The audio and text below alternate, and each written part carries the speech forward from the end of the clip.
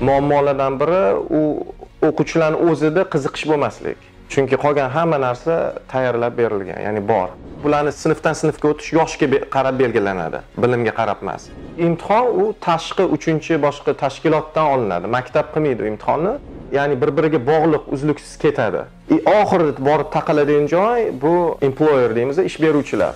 Kerak emas siz aytganingizdek hech kim o'qimini yozuvini to'g'izgandan ko'ra bir sinf bolaga dars berganingiz yoki u kimga yordam berganingiz ma'qulmi? Asosiy faktori haligi etgan mavzu, ya'ni workload is stress. Ular uchun o'qituvchi bosh og'ruv, doim telefon qiladi, o'g'lingiz yurishini qilmadi, o'g'lingiz to'polon qildi degan, ular yoqtirmaydi o'qituvchilarni. Assalomu alaykum kunuz o'quvchilari. Bizni bugungi suhbatdoshimiz 18 yildan beri Angliyada yashab, o'qituvchi sifatida faoliyat yuritib kelayotgan Mardon Yusupov bo'ladilar. Assalomu alaykum. Va alaykum assalom. O'z aytganingizdek, Angliyaga kelganingizga 18 yil bo'lgan ekan. Demak, o'sha 2000-yillarning boshlari. O'sha vaqtlarni bir esga olib, bu yerga kelishingiz qanday bo'lgan edi? O'zbekistonda bungacha nima faoliyat bilan shug'ullangansiz? Shular haqida bir ma'lumot bersangiz. Xo'sh, 2001-yilda Umid fondi orqali prezident Islom Karimov Umid jamg'armasi orqali shu grant yutib Birmingham universitetiga o'qishga kelgandik, magistraturaga 1 yilga. Undan oldin O'zbekistonda Tashkil universitetida iqtisod fakultetini bitirganman va o'sha studentlik davrimda O'zbekistonda universitetlarga tayyorlov kurslarini ochganmiz, ingliz tilidan kurslar ochib yurg'izganmiz. U paytda hali unaqa kurslar juda kam bo'lgan, endi ochilayotgan, endi xususiy kurslar shakllanayotgan payt bo'lgan. O'sha birinchi kurslardan bo'lganmiz. Taxminan shu 1998-99-2000-yillar faoliyat yuritganmiz kelishdan oldin. O'shanda o'qituvchilik kasbimni o'sha payt boshlaganman. Keyin bu yoqqa kelib magistratura o'qiganmiz, keyin boshqa o'qishlarni bitirganman, masalan, marketingdan o'qiganman. Va oxir-oqibat yana shu o'zimni kasbim o'qituvchilikka qaytib, maktablarda ishlashni boshlaganman. Bu yerda maktablarda ishlashdan oldin albatta bularni o'zligini o'qituvchilik tayyorlov kurslaridan o'tganman. 1 yil davomida universitet qoshida maktablarga borib, ishlab, tajriba orttirib va o'qituvchilik kvalifikatsiyasini olganman, sertifikatini. Undan keyin, ya'ni maktablarda ishlashga boshlaganman. Ayni paytda kollejda ishlayapsiz. Hozirgi kunda kollejda matematika fanidan dars berib kelyapman. Asosan shu GCSE degani o'rta ta'lim anaqasi va A level, ya'ni advanced level, sal yuqori matematikadan dars beraman hozirgi kunda kollejda. Angliyadagi kollejlar O'zbekistondagidan farq qiladi. Shu o'quvchilarimizga tushunarli bo'lishi uchun kollej deganda Angliyada nima tushuniladi shu haqda? Xo'sh, Angliyada masalan maktabni 11-sinfda bitirgandan keyin to'g'ri universitetga kirib bo'lmaydi. 11-sinf bitirgandan keyin kollejda 2 yil o'qilinadi. 12 va 13-sinflar hisoblanadi. Bu ham majburiy ta'lim. U majburiy emas, u ixtiyoriy. Faqat universitetda o'qimoqchi bo'lganlargina u variantni tanlaydi, o'qiydi, universitetga tayyorlov bo'ladi va unda maktabchalik ko'p fanlar o'tilmaydi. 3 ta fan tanlaydi o'quvchi. Masalan, matematika, ximiya, biologiya tanlaydi, mana o'sha sohasi bo'yicha ketadi. Chuqur o'rganiladi o'sha sohalar va 2 yil oxirida A level qualification olishadi, o'sha sertifikatini. O'shanga qarab universitetlarga dokument, hujjat topshirishadi, bali yetgan universitetlar ularni qabul qilishligi mumkin.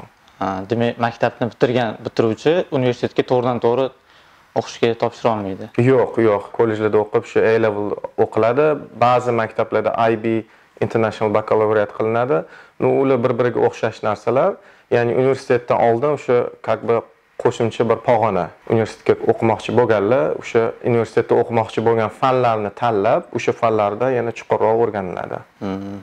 Demak, 2 yil davomida faqat 3 ta fan o'qitiladi kollejda. Albatta, 3 ta fan, ammo lekin yuqori saviyada o'rgatiladi. Advanced level hisoblanadi. O'sha fanlarda chuqurroq bilim beriladi. Mana siz ham maktabda ham kollejda ishlagan ekansiz. Faqat bitta tizim emas. Tizimni 2 ta bo'g'inida desak bo'ladi. Shundan kelib chiqib, Angliyadagi o'rta ta'limni bir asosiy yutuqlarini sanab bersangiz.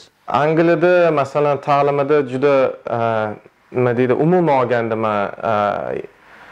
yaxshi ishlaydi deb bilaman. Ya'ni umuman olganda albatta hammasi tizimli kabi o'ziga yarasha muammolari, o'ziga yarasha kamchiliklari, o'zgartirsa bo'ladigan joylari bor, lekin umuman olganda o'qimoqchi bo'lgan yoshlarga Angliya o'rganishga sharoit yaratib beradi. Maktablariga borsangiz umuman olganda sharoit bor, o'qishga o'qituvchilar bor, masalan, kerakli darsliklar, dasturlar, programmalar, o'qituvchilarning sifati masalan, o'sha narsalar ta'minlab berilgan. Angliyada muammolardan biri u o'quvchilarning o'zida qiziqish bo'lmaslik.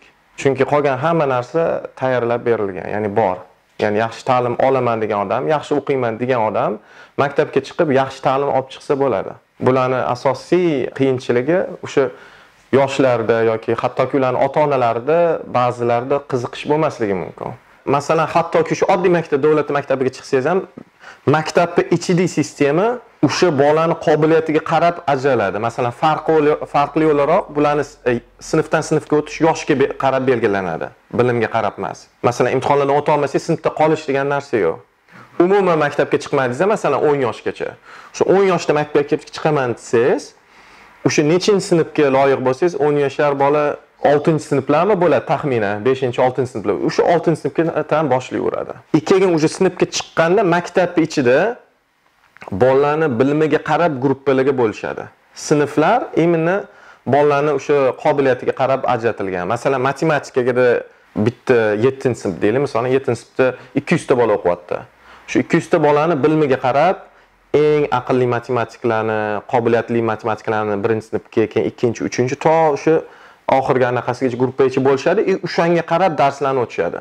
Ya'ni yuqori sinfga ancha yuqori matematika o'rgatiladi, o'rtadagilarga o'rta hol, pastdagilarga ya'ni asosiy ularni ya'ni qobiliyati yetadigan darajadagi matematika o'rgatiladi. Ya'ni oddiy maktabga chiqsangiz ham o'zingizda qobiliyat bo'lsa, shu yuqori sinfda o'qitilasiz. Qobiliyatingizga qarab. Ingliz tilida bo'lsa ham xuddi shunaqa ingliz tilidagi qobiliyatingizga qarab bo'lishadi. Ximiya, fizika, biologiyani ham ularni ham o'zini qobiliyatiga qarab o'quvchilarni bo'lib qo'yadi. Ya'ni har bir fanni o'zini anaqasi bo'ladi, spektri. Shu eng iqtidorli bolalar bir sinfda ularga sal yuqori programma o'rgatiladi, qolganlarga boshqacha programma qilib shunaqa bo'linadi maktabning o'zida ham. Shu ham yordam beradi. Ya'ni oddiy maktabga chiqqan bola ham o'qishga qiziqsa, qobiliyati bo'lsa, xuddi shunaqa xususiy maktabga yoki litseyga borgan bolalar kabi yuqori baho bilan bitirishi mumkin. Eng yaxshi sifatlardan 3 tasini aniq qilib sanab o'tadigan bo'lsa, yutuqlaridan 3 tasini. Menga eng katta bilinadigan narsa bu yerda ta'limni, masalan, o'rta ta'limni bitirgan odam qanday bitirganini aniq bilsangiz bo'ladi. Ya'ni o'rta ta'limni so'ngida 11-sinfda hamma imtihon topshiradi. Imtihonga qarab hammaning har xil ballari chiqadi. Imtihon u tashqi 3-chi boshqa tashkilotdan olinadi. Maktab qilmaydi u imtihonni. Boshqa tashkilot, ya'ni imtihon tashkilotlari bor, kelib o'zligi imtihon olib ketishadi. Unaqa tashkilotlarning o'zi soni ko'p. Meni bilishimcha bir 7 tacha imtihon oladigan tashkilotlar bor, xususiy tashkilotlar. Ular kelib hamma o'quvchilarni, hamma o'sha topshirilgan fanlar bo'yicha imtihon oladi va mustaqil baholab o'quvchilarga baholigini aytib berishadi. O'shanga qarab har bir o'quvchi qanaqa o'qiganini, qanaqa yutuqlarga erishganligini aniq biladi. Ya'ni bu narsa aniq o'tkaziladi, adolat bilan o'tkaziladi. Masalan, bir o'qituvchini anaqasiga qarab necha baho qo'yishga qarab qolinmaganda, masalan, o'qituvchi bahoyingizni qo'yib, sizdan a'lochisan, san 4chisan, san 3chisan deb qo'yib bermaydi. Bolalar o'zi imtihon topshiradi, necha baho bilan chiqsa, o'sha bahosi bilan ketaveradi. Bu menimcha bu yaxshi narsa, chunki bu albatta o'quvchilarga ham yaxshi, qanaqa qaysi fandan o'qiganini biladi, ota-onalarga ham yaxshi. Va maktablarni umuman olganda shunga qarab davlat ham kontrol qila oladi. Ya'ni qaysi maktablarda yaxshi yutuqlar erishilyapti, qaysi maktablar qiynalyapti, nima natijalar chiqmayapti deb, keyin davlat ularga masalan har xil strategiyalar, yordam yoki choralar ko'rishi mumkin. Ya'ni o sistemada mahsulotni baholash anaqasi menimcha yaxshi ishlaydi bu yerda. Bu bitta yutuq. Ikkinchi yutuq, bu sohalar, ta'lim sohalari bir-biriga bog'liq. Masalan, universitet talabiga qarab kollej o'z anaqasini nima deydi, darsliklarini, ya'ni curriculum deymiz, o'quv dasturlarini moslaydi va ularga qarab kelgan maktablar ham moslaydi, ya'ni bir-biriga bog'liq, uzluksiz ketadi. Oxirida borib taqaladigan joy bu employer deymiz, ish beruvchilar. Ya'ni hozirgi masalan paytda ma'lum bir skills deymiz, skills ya'ni qobiliyatlar. Masalan, ishxonada hozir bizga IT skill kerak etsa, ya'ni o'shanga qarab bular darslik jarayonni o'shanga moslab o'zgartirib ketilaveradi zamoniga qarab. Doimiy o'zgarish, doimiy rivojlanish bor. Masalan, men matematikadan dars bersam, oxirgi 10 yil ichida kamida 2-3 martadan reforma qilindi. Chunki har bir hukumat kelganda o'zini yaxshi bir reformalarni olib kelishi mumkin. Unaqa qilamiz, bunaqa qilamiz deydi. Albatta, ba'zan o'xshaydi, ba'zan muvaffaqiyatli bo'ladi, ba'zan muvaffaqiyatli bo'lmaydi, lekin doimiy ravishda shu o'zgarish bor.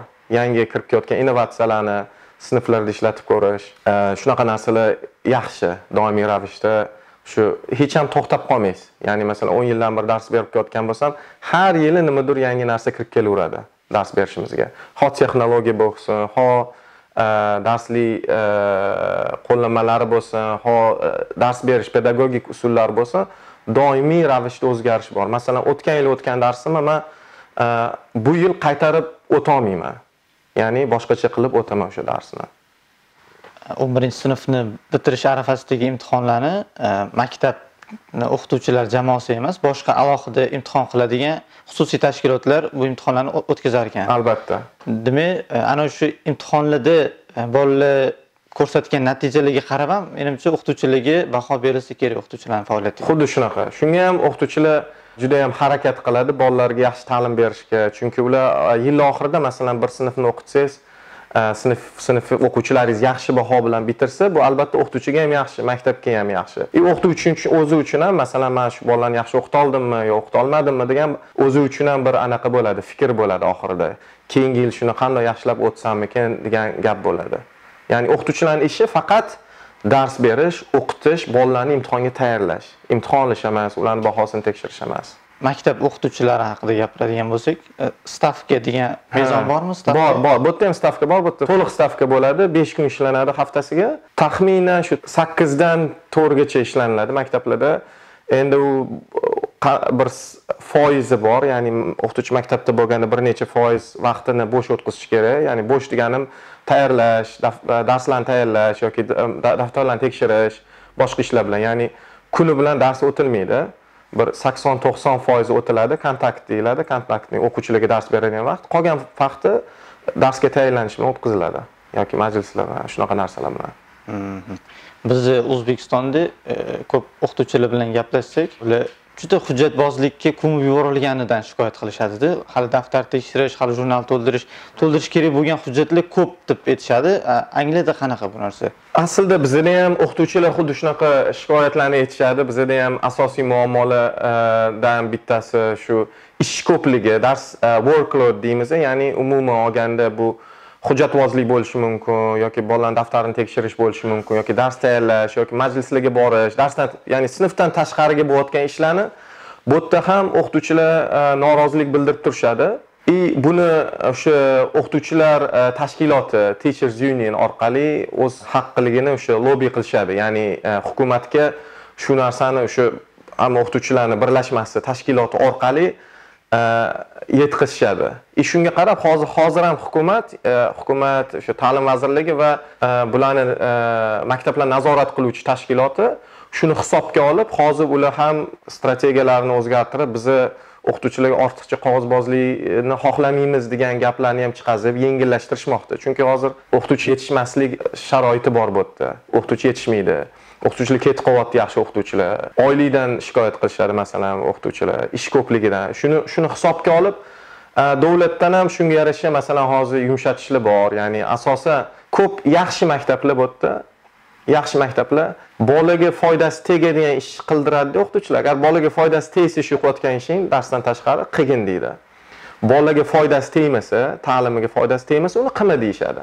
Yaxshi maktablar, lekin hamma emas. Ba'zi maktablar bor, albatta shunaqa yozuv-chizuv, qog'ozbozlik, majlisbozlik, shunaqa ishlar albatta ko'p. U o'qituvchilar norozi bo'ladi undan.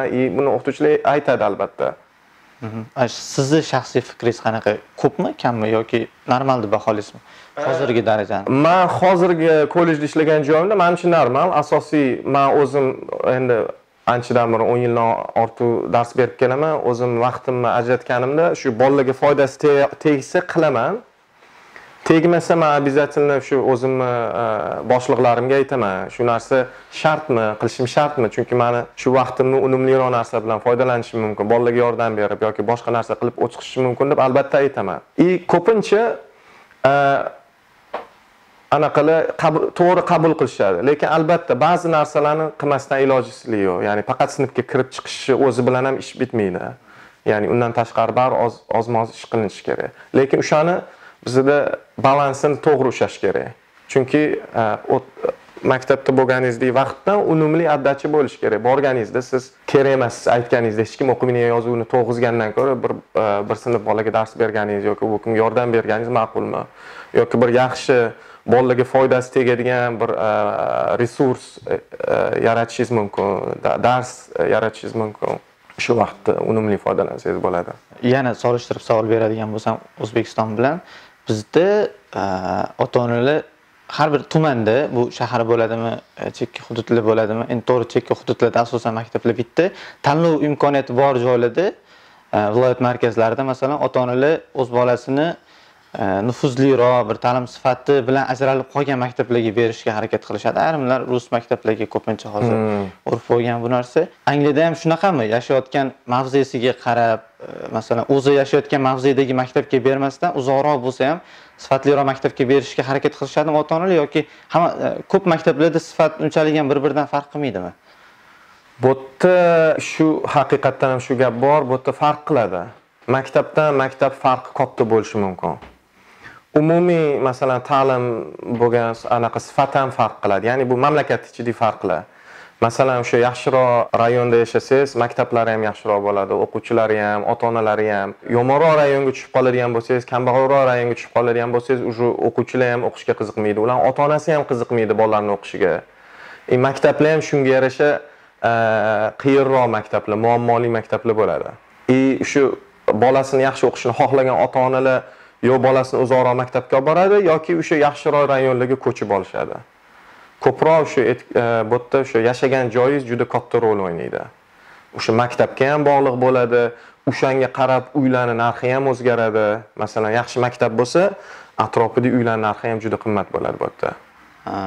Men bu yerda hozir xususiy va davlat maktablari emas, faqat davlat maktablarining o'zidagi shunaqa tabaqalanish haqida gap ketyapti, to'g'rimi? Ha, chunki xususiy maktablarga pul bersangiz, borursangiz bo'laveradi. Ular yonda yashash shart emas. Davlat maktabida asosan ular agar o'quvchi ko'p olinadigan bo'lsa, o'sha eng yaqin o'quvchilarni birinchi oladi-da ular.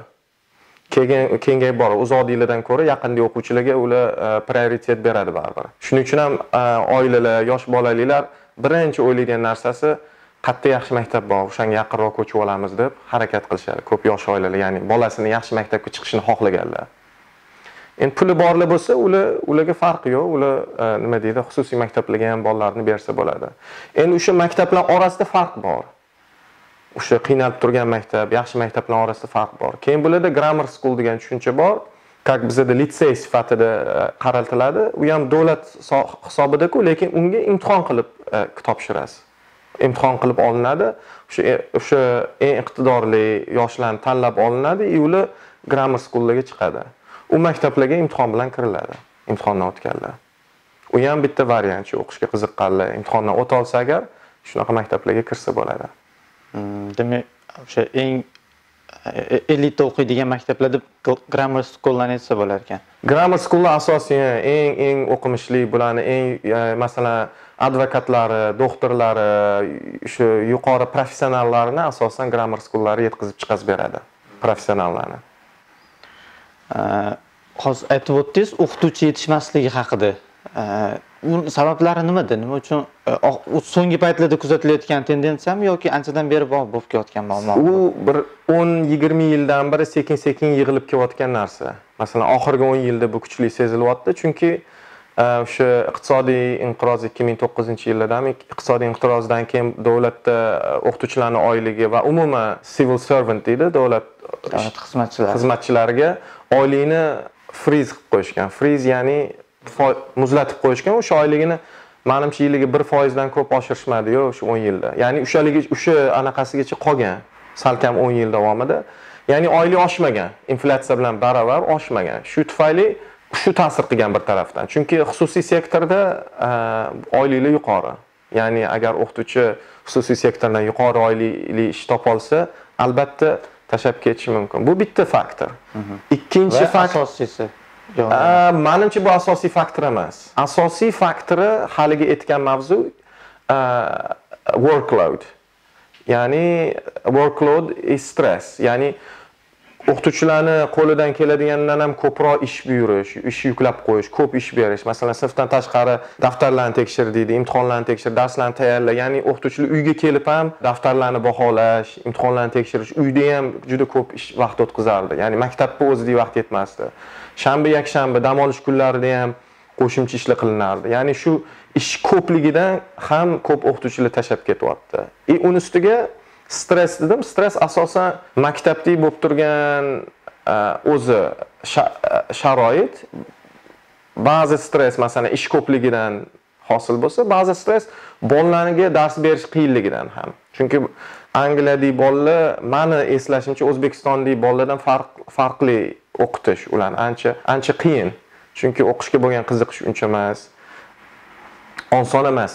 Angliyadagi asobirini mana shu oddiy qiyin maktablarga kirib dars berish juda qiyin masala. Juda qiyin. Chunki bolalar quloq solmaydi, ota-onalar xohlamaydi bolasini o'qishini, ular xohlamaydi. Ba'zi maktablar anaqa qila oladi, ya'ni shuni yaxshi boshqara oladi. Ya'ni they can manage it well. They can put processes in place, sanctions, rewards, ya'ni uni manage qila oladi. Ba'zi maktablar bo'lsa uni evlamaydi. Shuning uchun ham o'sha behavior deymiz, o'sha o'quvchidan xulqat bor. Darsda o'qitmagandan keyin o'qituvchilarga ham qiyin bo'ladi. Uni ustiga ish ko'p bo'lsa, o'qituvchilar stress ko'payadimi, o'qitishni xohlamaydi. Menimcha mana shu asosiy faktor.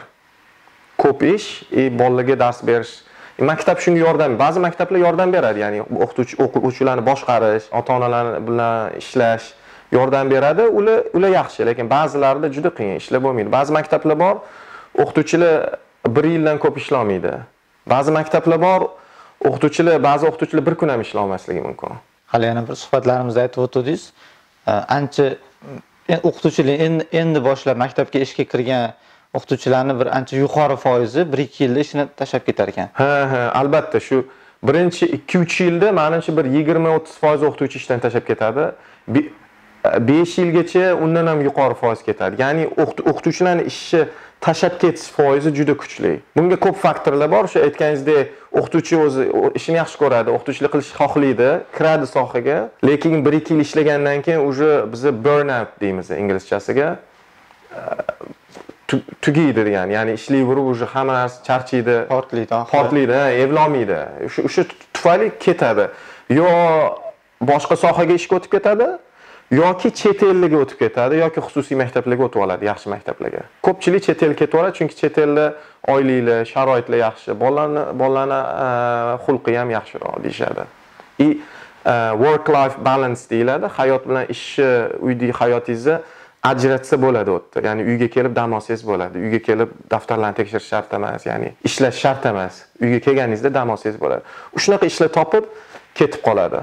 Uni ustiga o'qituvchilarni tayyorlab berish ham kvotasiga yetmayapti hozirgi kunda. Ya'ni hozirgi universitetlar yetarlicha o'qituvchi yetkazib bermayapti.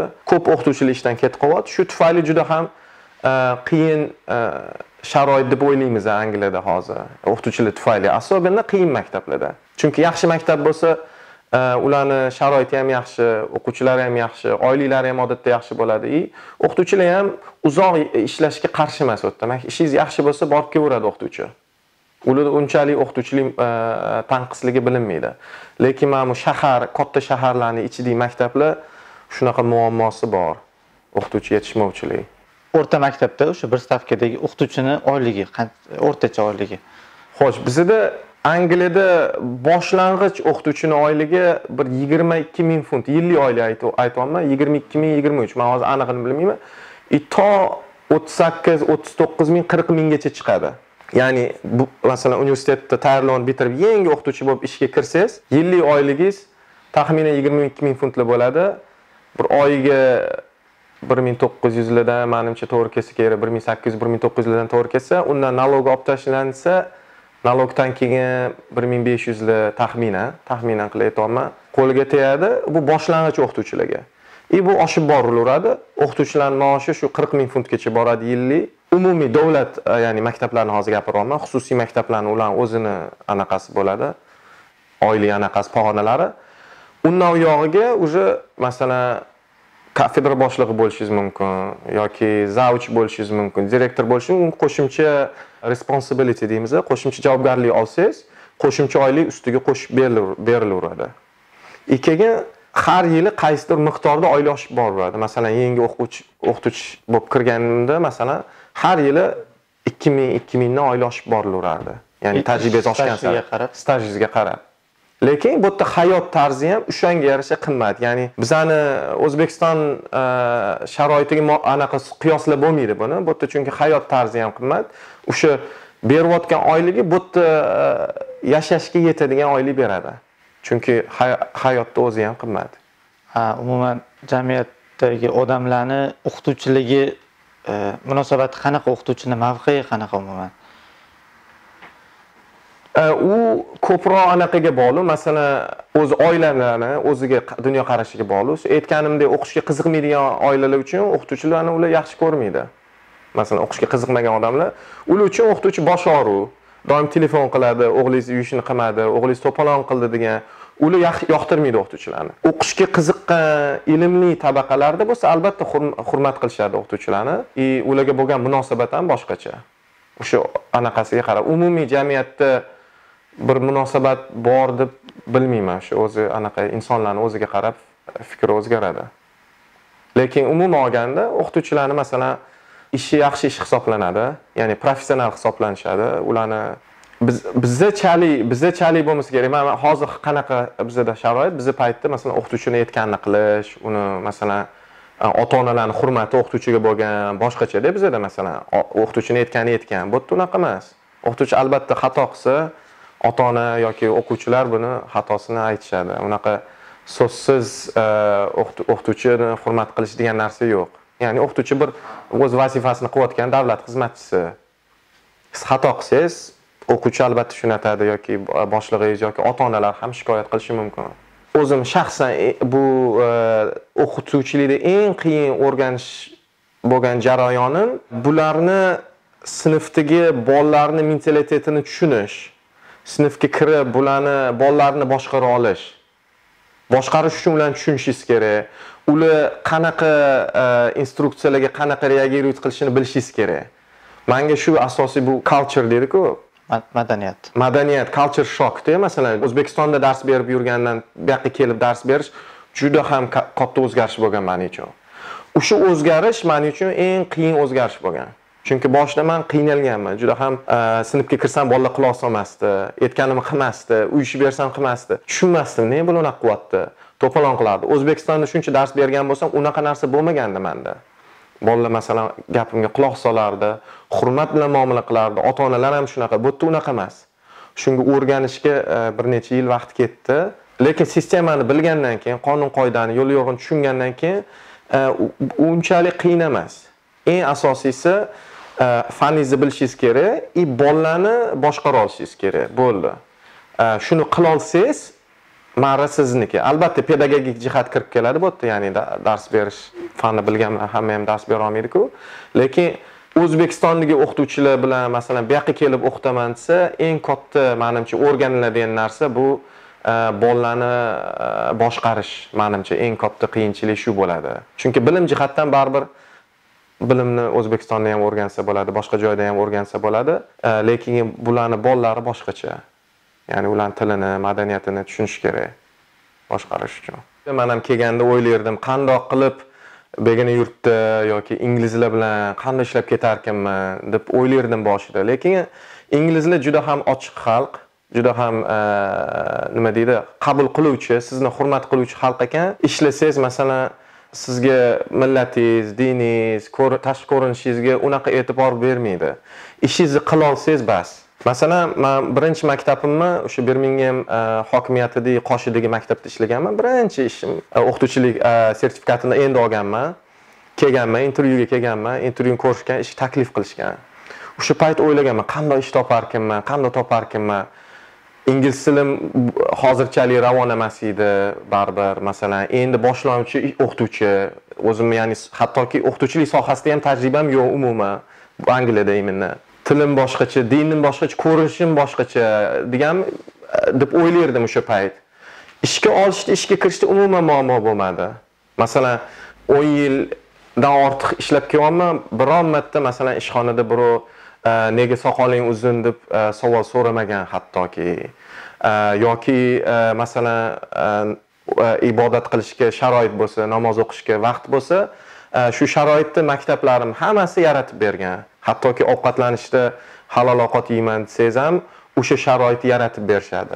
Hozirgi kunda Birminghamda ko'p maktablarning o'zida o'quvchilar, o'qituvchilar har millatdan kelgan, aralash. Ya'ni xalq shunga o'rgangan, har xil millatni ko'rishga, har xil tilni, madaniyatni ko'rishga o'rgangan, hamma o'rgangan. Diniga ham o'rgangan, ya'ni har xil dinlarni, xristian, musulmon, hind, masalan, har xil dinlarga ham o'rganishgan. Shuning uchun ham ular unaqa bu narsani sizni insoniy huquqingiz deb bilishadi. Ya'ni bu narsaga bir boshqacha qaralmaydi. Masalan, bor hozirgi ishlab turgan kollejimizda ham masalan alohida namozxona ajratilgan. U yerda ho o'qituvchilar, ho o'quvchilar kirib namozligini o'qib chiqib keturishadi. Unga e'tibor berilmaydi. Ba'zi aniq tashkilotlar hattoki tahoratxonalargacha yaratib berishadi. Masalan, kollejimizda masalan hozir kunda o'sha Islamic Society klublari bo'ladi. Ya'ni har xil klublar bo'lgan kabi hammaning o'zining klubi bor. Unga unaqa nima deydi, teskari qaralmaydi. Gapirsangiz ham sizga qabul qilishadi. Intervyuda, ya'ni buni ochiqdan ochiq aytamiz. Masalan, bizani shunaqa anaqa, chunki ular so'raydi. Senga qanaqadir bir maxsus e'tibor kerak, maxsus hojatlaring bormi deganda shunda aytiladi. Bizda masalan ma'lum bir vaqtda namoz o'qishga vaqt kerak yoki bizni masalan juma kunlari juma namoziga chiqib kelishga imkoniyat kerak etsa, shunga ko'p ish beruvchilar ijobiy yondashadi. Bo'ldi, albatta qilib beramiz deydi. Chunki ularga u hech narsa emas. Ularning maqsadi ishchilarni xursand qilish, ishchilarni xursand ushlab turish. Shunda ishchilar ham ulardan ko'proqsa bo'ladi, ko'proq natija qaytadi. Shunga bolalarimiz masalan maktabga chiqadi, ularda ham xuddi shunaqa tajriba, ularni ham o'sha dinini, millatini, o'zini hurmatini qilishadi. Hech kim nega bunaqa qilyapsan, bunaqa qilmagin degan gap bo'lmaydi. Qilish kerakmi, qilishing kerakmi deydi, bo'ldi, shunga sharoit yaratib berishadi. Ya'ni shunga hurmat bilan munosabat bo'ladi. Shuning uchun masalan 10 yildan beri yurgan bo'lsak, umuman millatim, tilim yoki dinim tufayli muammo bo'lmagan. Ishxonada yoki o'qishda umuman muammo bo'lmagan. Olib kelaman. Hattoki 2 yil davomida men zaf kafedra bo'lib ishlaganman matematika bir maktabda, matematika fakulteti deyilgan o'sha payt. Qo'limda 10-12 ta matematik o'qituvchilik ishlagan o'sha payt. Ya'ni aksariyati ingliz, turli. Meni shu ishga ham qo'yishgan. Ya'ni bu millatim, tashqi ko'rinishim yoki dinim meni boshqalarni boshqara olish yoki ishimni yaxshi qila olishdan to'sib qo'ymagan. Maktablarni ham bunga e'tibor yo'q. Agar ish bera olsangiz, ish qilsangiz bo'ldi. U ya'ni diningiz, shaxsiyatingiz o'zingizga bog'liq, o'zingiz shaxsiy ishingiz deyiladi. Endi bizda madaniyat haqida gap ketganda, O'zbekistonda ayniqsa g'arb madaniyati haqida haligi chirigan yoki yana shunga o'xshagan sifatlar berishadi-da. Siz 20 yilga yaqin shu yerda yashab, mana shu ta'rifga qanaqa munosabatingiz chirigan g'arb atamasiga? Endi masalan g'arbda erkinlik bor. Ya'ni erkinlik ikkala tarafga ham ketadi. Hayotingizni to'g'ri yashayman desangiz ham erkinlik bor. Egri-bugri yashayman desangiz ham shunga ham erkinlik bor. Ya'ni siz hayotimda yaxshi o'qiyman, yaxshi ishlayman, yaxshi yutuqlarga erishaman desangiz, shunga sharoit bor, shunga erishsangiz bo'ladi. Yo'q, men unaqa qilmayman. Men shu noto'g'ri ishlarga aralashaman desangiz ham, unga ham imkoniyat bor. Ya'ni bu yerda erkinlik. Hamma o'z hayotini o'zi tanlaydi, o'zi yashagancha yashaydi. Nima deydi? O'shanga o'zi javobgar xolos. U choices deymiz, vыбор, o'zingizni qilgan anaqangizga bog'liq. Tanlovingizga bog'liq. Tanlov, nimani tanlashingizga bog'liq. Haqiqatan ham shunaqa bu yerga kelib yo'lini yo'qotib qo'yayotgan insonlar ham bor. Bir narsa masalan yillab yashab hech narsaga erishmay yurgan insonlar ham bor. Lekin kelib ko'p narsaga erishib, masalan o'zbeklarning misolida ko'p yutuqlarga erishayotgan insonlar ham kam emas. Albatta ikki taraflama nima deydi, tanganing ikkita tarafi bor deydi-ku. Bor gap. Ya'ni hammasi a'lo, go'zal degan deb aytolmayman. O'ziga yarasha qiyinchiligi, muammolari ham yetarli. Mana hozir erkinlik haqida gapirdingiz. Hammada tanlov o'zida. Ana o'sha erkinlikni o'z aytib o'tganingizdek, salbiy tomonlari ham bor bu har qadamda. Ana o'sha mana shu jamiyatda farzand tarbiyalash, umuman oiladagi qadriyatlarni saqlab qolish menimcha qiyin bo'lsa kerak. Albatta, chet elga chiqib yashagandan keyin, boshqa muhitda yashagandan keyin o'zbek madaniyatini, o'zbekchilikni saqlab qolish juda ham qiyin. Chunki bu yerda O'zbekistondagi muhit yo'q. Masalan, bizlar yashab turgan shahrimizda sanoqli o'zbek oilalar bor. O'zbeklar bilan bo'lgan bordi keldi juda ham cheklangan. Ya'ni unaqa experience, tajriba bizlar bolalar ko'rmagan. Bunaqa muhitda o'sgandan keyin albatta yashab turgan muhitda ta'siri juda kuchli bo'ladi. Chetga chiqqanlar ko'pi bilsa kerak, ularning farzandi men o'zbek oilada o'ssa ham, men o'zbekning bolasi bo'lsa ham, O'zbekistonda o'sayotgan bolalardan farq qiladi. Hattoki o'zbekchani gaplasha olganda ham shu yerda ularning tushunchasi, dunyo qarashi, fikrlashi farqli bo'ladi. Endi albatta bizning bolalarimiz o'zbek tilida gaplashish qiynaladi, chunki o'zbekcha muloqot juda kam, juda cheklangan. Tushunadi-ku ko'pini, lekin gaplashishga qiynaladi, muloqot cheklangan bo'lgani uchun. Lekin gaplasha olganda ham ularning bar fikrlashi boshqacha, chunki ular boshqa jamiyatda o'syapti. Ularning chiqayotgan maktabidagi o'rtoqlari, ko'chadagi bo'layotgan voqealar, masalan, hamma hayotidagi bo'layotgan voqealar umuman boshqacha muhitda ro'y beryapti. Ularning anaqasi ham fikrlashi ham shunaqa tushuncha. Masalan, bizning bolalarimiz ko'proq o'zini britaniyец deb biladi. Biz aytamiz, biz o'zbekmiz desa, ular bizga siz o'zbeksiz deydi, biz o'zbek bolasimiz, biz ko'proq Britaniya deb his qilamiz deyshadi. Bu O'zbekistonga borganda ham ayon bo'ldi. Ular bar O'zbekiston qarindosh urlarni ko'rdi. Ularni masalan bar fikrlashi bar boshqacha. Albatta buni ba'zi odamlar masalan yaxshi deb bilishi mumkin, ba'zi odamlar buni salbiy deb bilishi mumkin. Chunki o'zbek madaniyatida ham albatta yaxshi xislatlar ko'p. O'sha xislatlarni biz ham harakat qilamiz bolalarga tushuntirib yetishtirishni. Lekin u yaxshi xislatlar o'zimizning islomda ham bor. Ya'ni islomiy nuqtai nazardan ham boshqa millatlarga borsa o'sha yaxshi xislatlar bo'lishi mumkin. Mehmondo'stlik va kattalarni hurmat qilish. Ya'ni boshqa millat, boshqa madaniyatlarda ham bo'lishi mumkin xuddi shu anaqalar. Ya'ni o'zbekchilik bo'lish shart emas u xislatlarni bolalarga o'rgatish uchun. Shuning uchun ham biz albatta o'sha yaxshi taraflarini bolalarimizga o'rgatishni harakat qilamiz. Yashab turgan jamiyatimizda ham yaxshi taraflari juda ko'p. O'sha yaxshi taraflarni ham bolalarimiz olishini xohlaymiz. Masalan, haqso'zlik yoki ochirtni kesmaslik, masalan, ko'chada ochirtda tursak, bolalar hech qachon bizni ochirtni kesmaymiz. Ya'ni shu galimiz kelishini poylaymiz. Shunaqa o'ziga yarasha bu yerda ham jamiyatda o'ziga yarasha yaxshi xislatlari bor. Menimcha bu umuman insonlarga hammaga masalan yaxshi xislat hisoblanadi. O'zbekchilikda ham shu narsalar bor. Lekin bu yoqqa kelib o'zbekchilikni saqlab qolish juda murakkab, juda qiyin. Chet elda yashab yurgan o'zbeklarda, faqat o'zbeklarda emas, hattoki boshqa millat vakillarida ham bu muammo bor. Birinchi valna immigrantlar, ya'ni birinchi ko'chib kelib yashagan ota-onalar bilan farzandlarning orasida farq bo'ladi. O'sha birinchi kelgan ota-onalari o'zini madaniyatini, qadriyatini saqlab qolaman deb bolalaridan uzilish ham bo'lib qo'yapti ba'zilarda. Chunki bolalar bu yerda o'syapti, ularning tushunchasi boshqacha, fikrlashi boshqacha, lekin ota-onasi hali ham xayolida, masalan, o'z vatanida, boshqa jamiyatda yurganda o'zini tutadi. Shunga ba'zi oilalarda bu tufayli muammolar ham bor. Ba'zilar bo'lsa shu jamiyatga moslashib, yashab, shu nima deydi, yaxshi tarafini olib, yomon tarafini tashlab yurganlar ham bor. Shunaqa muammolar bor. Bu asosan shu birinchi valna immigrantlarda bo'ladi. O'sha bolalari keyin shu jamiyatga qo'shilishib ketadi, o'rganib.